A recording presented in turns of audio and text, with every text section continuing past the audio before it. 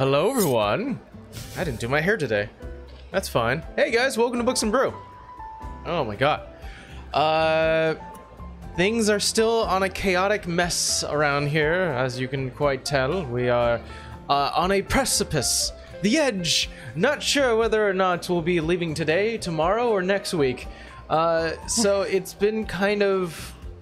annoying. Yeah, that's a good word for it. We apologize if you can hear our AC and fan going on right now because it is steamy. It is 100 degrees and it is still 9 o'clock. It's a hot day, and for a hot day you need some AC going on right now, as well as some fans to get all that boosted. So if you hear a nice subtle white sound hum, that's us. Don't worry, that's not your headphones. You know, your headphones are fine. Maybe you need to upgrade them. I don't know. I can't tell you. You could tell that we haven't done this in a while. Well, last time I went off on a mutant tangent. We went on an X-Men tangent. Same. We really went off on the X-Men, didn't we? That was crazy. Well, I guess enough beating around the bush in terms of what we mean from that opening dialogue. We're still waiting for our level 0 fighter human. Who said he was gonna be a fighter? It's the easiest class to start with. I feel like it's the easiest class to start with. Right. What do you think? What do you think? I don't have one. I just don't think you should be picking for him. Okay, all right. We said that we were gonna roll hit ability score when he's born, right? Yeah. Yeah. I want to do that. Depends on how tiny he is. Exactly. Maybe he's a rogue. We'll know after a while. By the size of my belly, I don't think he's a tiny. Barbarian? I hope not. Yikes. That's scary. First one out of the gate of a barb? Oof. But you know what class is interesting? This is the greatest segue I could have ever given myself. What class is both interesting and something we actually haven't talked a lot about. It's a custom class, something that one of the villains in our main campaign is that who knows when it'll show back up. Blood Hunters. They're in the main campaign now? In our main campaign? Campaign? Yeah. Have you forgotten? I remember like Vargo back in like what you call it. Yeah, Vargo was. I guess he's not really a main villain, was he? He was more like a side villain. Yeah, but not in Mosted and Nomad. I'm talking about the campaign that is streamed on this channel. Oh, I don't remember the Blood Hunter. Vargo was a blood hunter. Yeah, I know, but I'm just saying Mosted. I don't remember who the Blood Hunter is. Vargo. Vargo is a different campaign. Vargo is in Magic at Mosted. The yellow tiefling, or the black tiefling with the yellow, the gold decorations. The one that lost his horns. Yeah, that's freaking Nomad. Who is looking for Vargo? I don't know, but it's in my notes. I could literally look it up. It's not Mosted. It is Mosted. No, it's not. The leader of the Scorpions is looking for Vargo. Oh, Where's the Scorpions? Yeah. Forgot about that. But like, he's not like a main thing. He's like, not. No, he us. definitely. He's more of an annoyance. Yeah, but I mean, like, I don't think we've ever seen him like Vera and Broly and Savannah. You guys fought him once. No, you guys fought him twice. I feel like you're mixing. What are you talking about? I know my campaign. What the hell are you talking about? I don't feel like I thought that was. Oh, you're right. You're right. That was so long ago. Yeah, that's all. I'm pulling way back. That was when we were with what's his face, Tom's character. Yeah, you were with what was his character's name? I forget right now. I know he was like a bard and he was red. I think he was. Yeah, he was a red tiefling bard. And he was a lore. Either he was a lore or he was a swordsman. I forgot which was which. I forget. No, Odalin is Aaron's character. Olivin. Olivin, yeah, Olivin. So Olivin was a guest character. We had the two the two scimitars. Scimitars? Centaurs. Centaurs. Yes, 2 weapons. Two We're centaurs. tired, apparently, we're brain dead. And then we had Masato. How could you forget about Masato? You're gonna look him up? I forgot his name. Maybe I can look it up. Oh, Duma. Duma! Oh, Duma. My brain. That's right. Hey, you know what? We both had a moment right now. But yes, I want to talk about Blood Hunters, because I'm gonna be very honest, I reread a little bit about their stats. Kind of want to play a Blood Hunter one day. I feel like they're not OP until they level. Well, we're gonna find out. I mean, we never really got to see a full-on Blood Hunter in action. Obviously, the first Blood Hunter we've ever got, introduced to was Mollymawk from Critical Role, and now we're getting introduced to a new Blood Hunter, Chutney, in Campaign 3. Chutney. Yeah, that's right, Chutney. So it's an interesting take. One of them was, I believe, let me see. One of them was a Ghost Slayer. That was Molly, and of course the Order of the Lycan is Chutney. So we're gonna go through a few of these. First of all, I don't think we're gonna have time to go through all of the subclasses for Blood Hunter, but we could basically go through all of the main class features that you get while you're playing this. Once again, I need to remind everyone, this was created by Matt Mercer and Taliesin Jaffe. This is a full Critical Role homebrew, technically. It is I thought it came out in some source books, though, like certain... Not official Wizards. It's still considered homebrew. So yes, the first thing you get, well, I should mention this when it comes to creating your Blood Hunter, is that, first of all, one of the prerequisites is that you have to have an essentially it asks that your intelligence score is high. And it also asks that either your strength or dexterity has to be high as well. So almost like a paladin where your charisma and your strength has to be up.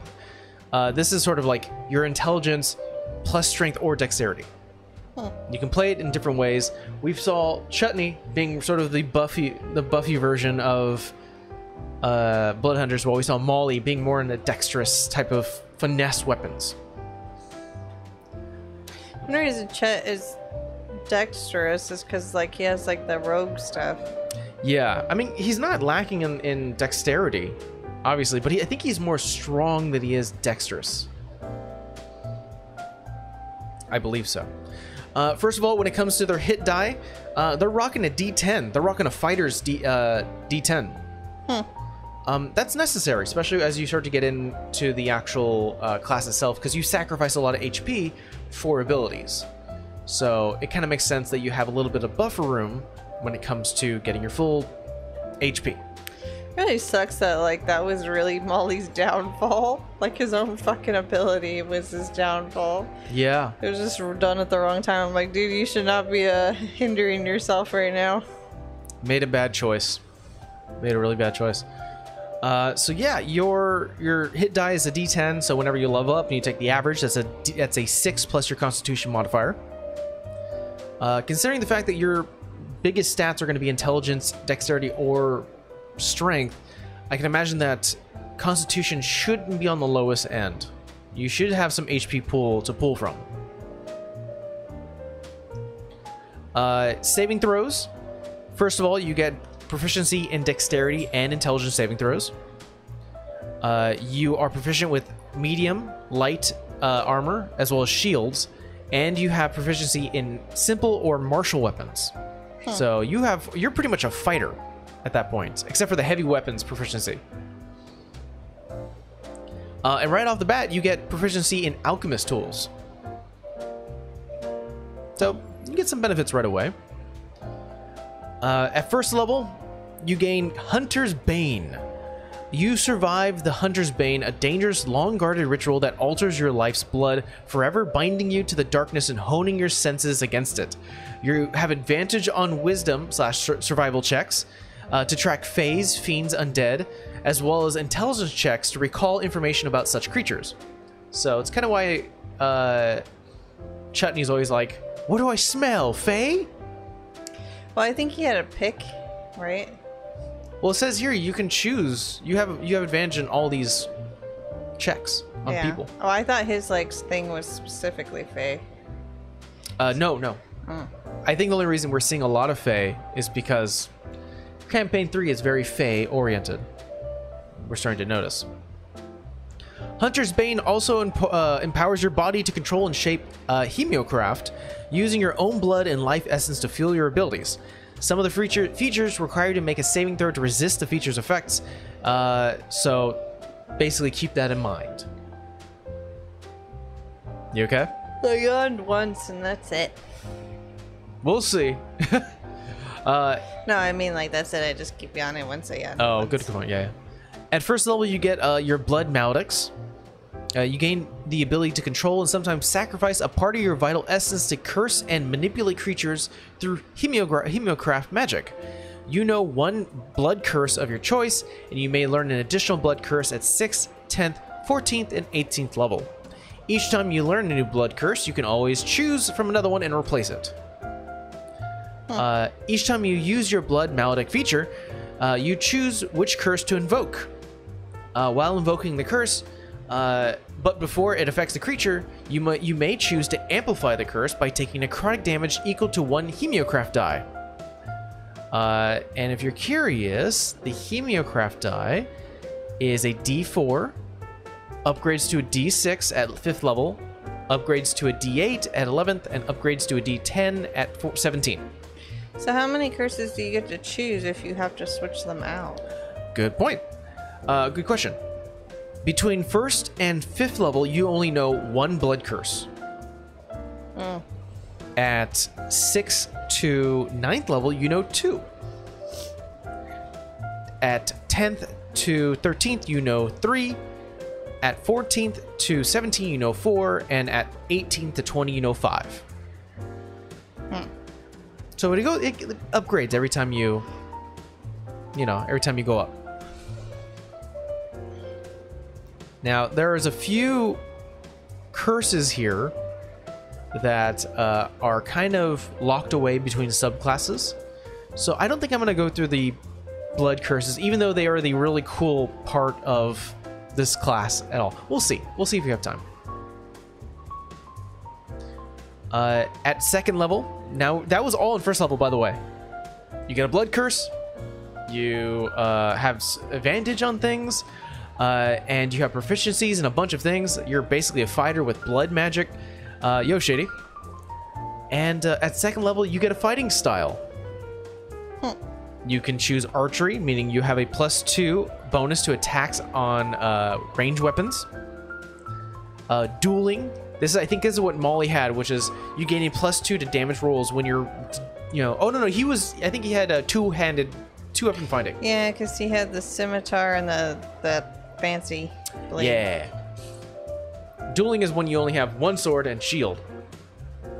And great weapon fighting, which means you have 2 hands on one, a great axe, a great sword, a long sword, things like that. So you get some options. Fighter, you get a lot more. This is like a reduced fighter, which is fine. It's not meant to be the same, though. True. 100% true. At 2nd level, you get Crimson Rite. Just keep in mind, Crimson Rite is different than your Blood Curse.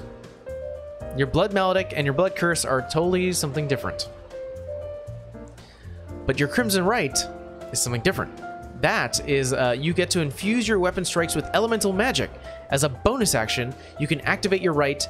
Activate the rite that you know while holding the weapon. Your weapon. The effect of the rite lasts until you take a short or long rest, so you could just activate in the morning. You have it all day. When you activate your right, you take necrotic damage equal to 1 hemiocraft die. This is what Chutney and Molly did a lot, is that they would cut themselves, they would take that damage, and then they would have elemental magic into their weapon. So while your Crimson Right is affected, all your attacks on that weapon is considered magical to go past resistances. So at 2nd level, you're already going past that. I know some, like, monks don't get magical fists until 6th level. You know? And by 2nd level, more than likely, you're not having a magical item, like a magical weapon. Unless you're lucky. Unless you're lucky. So think about that. You know, right away. Agreed with you. Yeah. Let's see here. You choose one right from below, and you choose another right at 7th and 14th level. You can get Flame, Frozen, Storm. So I'll just list out the damage types. Fire, Cold, Lightning. And when you get to 14th level, you can choose Necrotic, Psychic, or Thunder. Not bad. If you just need the element right away, right there.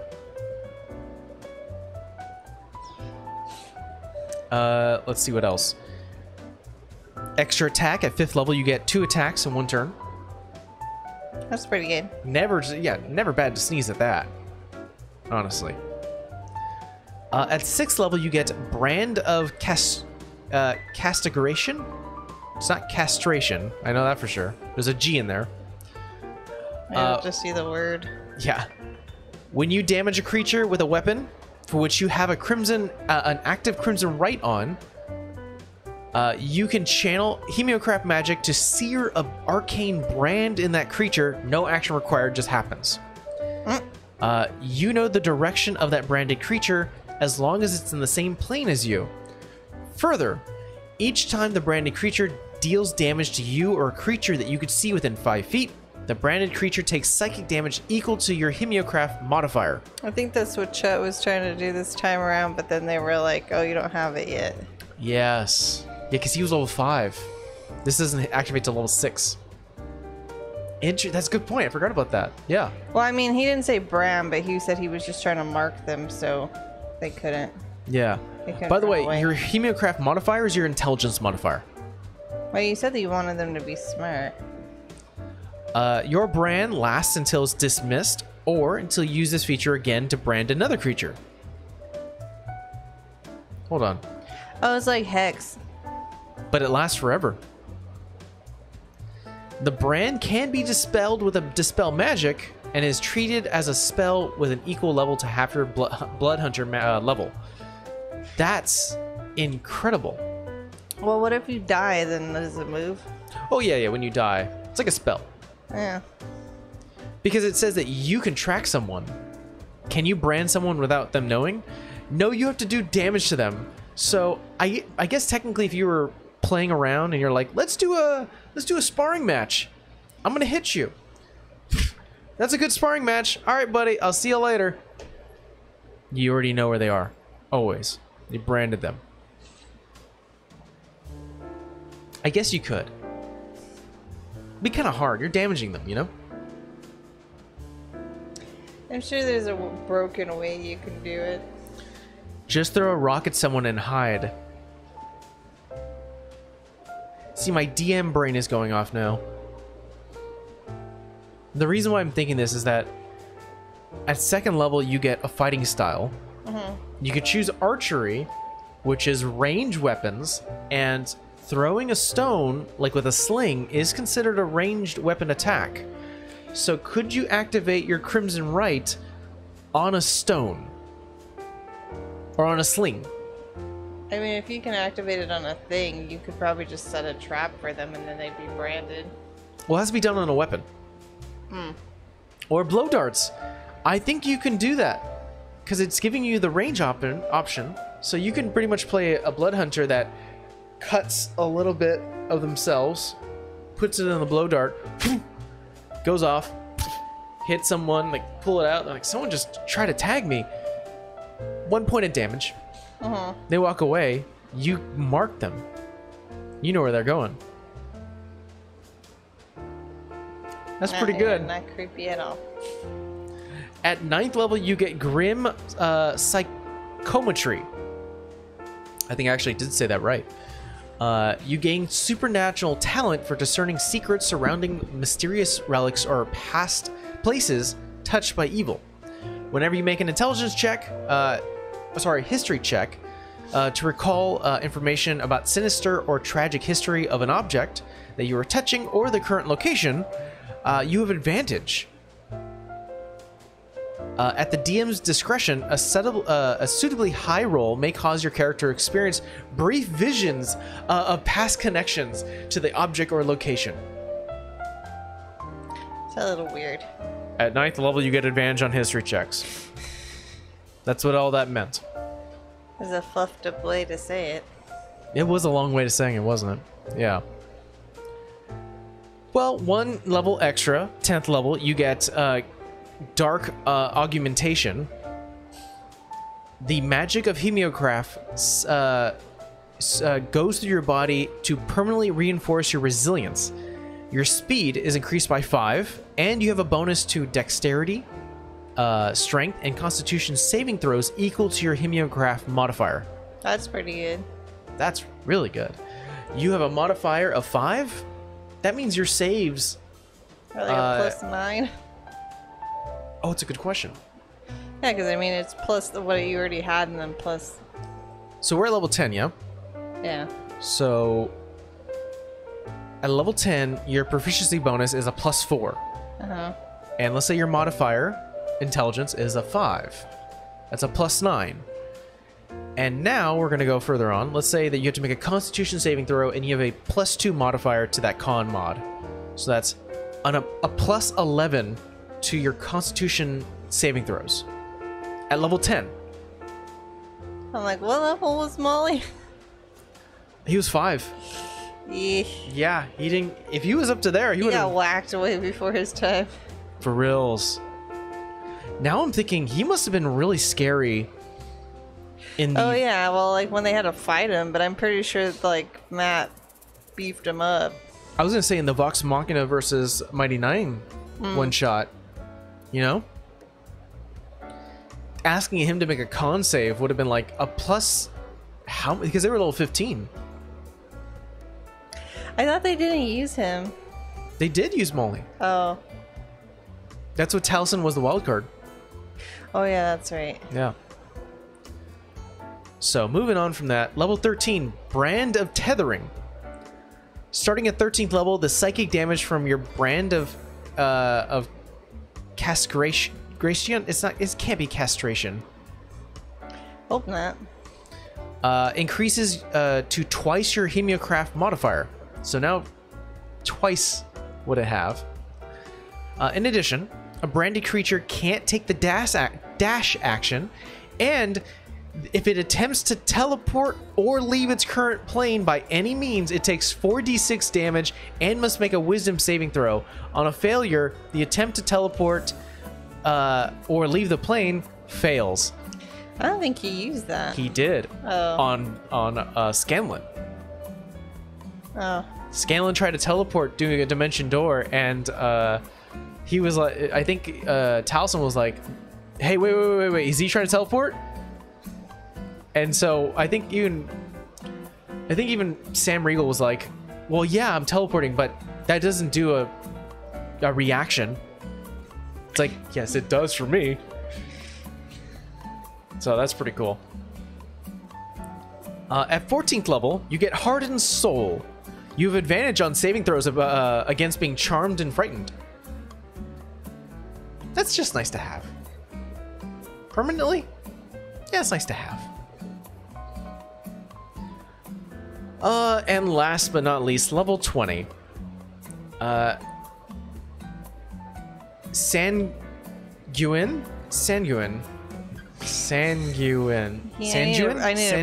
need to proof or read these words.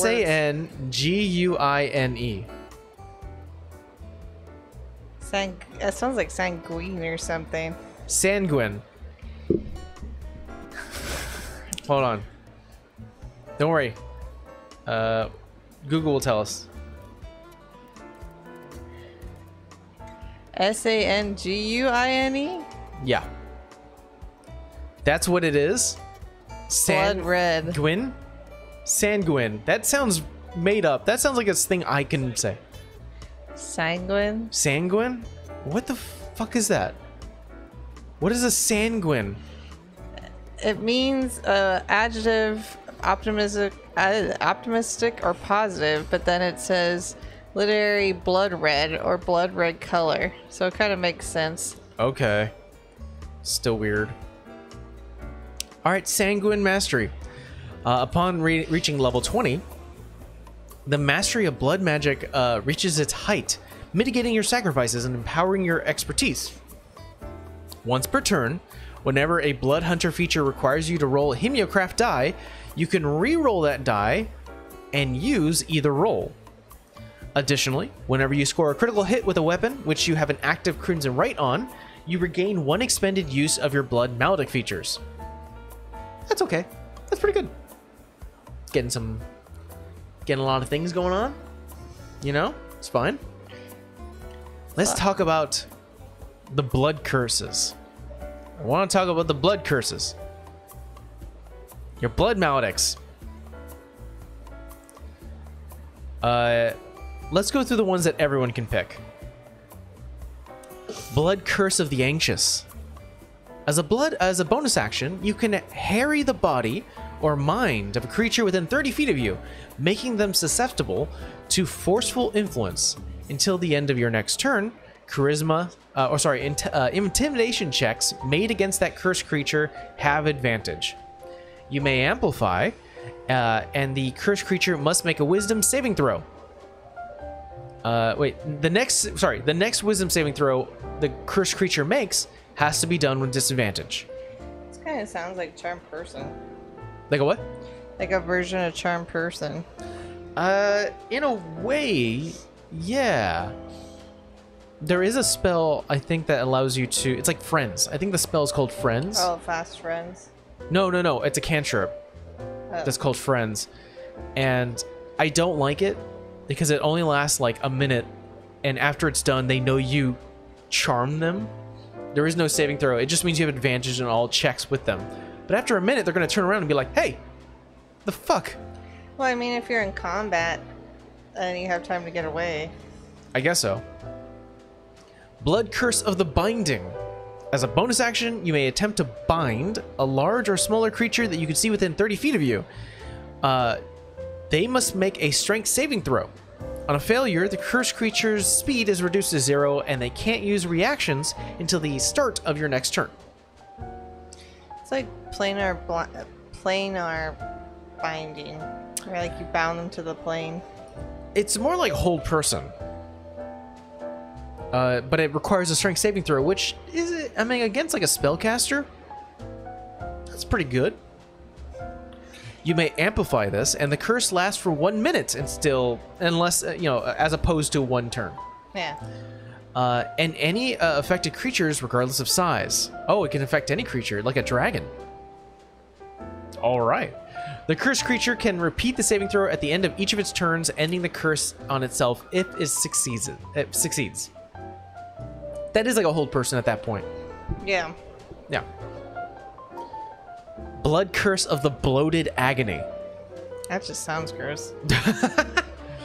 As a bonus action, you curse a creature that you can see within 30 feet of you, causing its body to swell until the end of its next turn. For the duration, the creature has disadvantage on all strength checks, dexterity checks, and takes 1d8 necrotic damage if it makes more than 1 attacks during its turn. It can, but a dragon will resist it. Yes, and more than likely a dragon will succeed that saving throw too. You may amplify the Bloated Agony curse for 1 minute. It lasts for 1 minute instead of 1 turn. And the creature must make a Constitution saving throw at the end of each of its turn. If it succeeds, it ends the curse. I'm going to go through a few of these that are a little cooler. Blood Curse of the Eyeless. This is what Molly did a lot of times. When a creature you can see within 30 feet of you makes an attack, you can use your reaction to roll 1 Heliocraft die and subtract that number from the creature's attack roll. That's pretty good. Vargo's done this to you guys plenty of times. You can choose to use this feature after the creature's roll, but before the DM determines whether or not it hits or misses. You may amplify this curse to all of the creature's attack rolls until the end of its turn. So essentially, you could roll that 1 Heliocraft die to all the attacks. Well, if they hit you. If they don't hit you, then you're good. Yeah. Let's go through 2 more and then we'll be done for today. Let's do Blood Curse of the Muddled Mind. As a bonus action, you can curse a creature that you can see within 30 feet of you that is concentrating on a spell or using a feature that requires concentration. The creature then has disadvantage on its next Constitution saving throw. If it makes concentration saving throw it makes to maintain concentration on it. So you can be like, you're concentrating. But first of all, bonus action, fuck you. And now I'm going to hit you to break that concentration. Disadvantage. And well, if you have a Warcaster, it's just an even roll. Oh, that's a straight roll. You may amplify it. And the cursed creature has disadvantage on all concentration saving throws to maintain concentration until the end of your next turn. So, that sucks. Not boosted. It is the first hit that connects. But if you amplify it, every single hit. We don't like that. Let's do something fun. Curse of the Exorcist. This requires you to be 15th level and have taken the Order of the Ghost Slayer subclass. Oh. As a bonus action, you choose 1 creature that you can see within 30 feet of you that is charmed or frightened, or which is under a possession effect. The target is no longer charmed, frightened, or possessed. Just as a bonus action, you end that shit. It's pretty good. Or you can amplify it, and that creature that was charmed, frightened, or possessed takes double possessed. Takes 3d6 psychic damage and must succeed a wisdom saving throw or be stunned until the end of your next turn. So if you are possessing my friend, get the fuck out of his body and take that damage and make that saving throw. Or if you're charming my friend, stop that. Now you make a roll. Shady just says, I just thought of something. Your hands are weapons. Can you brand your hands or slap somebody? Let me double check.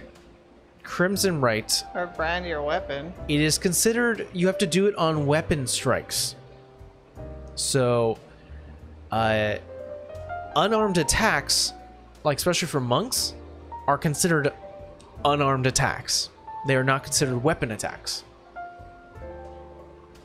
Hands are melee attacks. Hands are melee attacks, but they are melee unarmed attacks. Yeah, sorry. Trying to break it. You tried to break it. I respect that. I respect that a lot. It kind of makes what a monk, makes a monk, is because they get these unarmed attacks that are just doing 1d10 per hit, and they're doing 4 hits per round.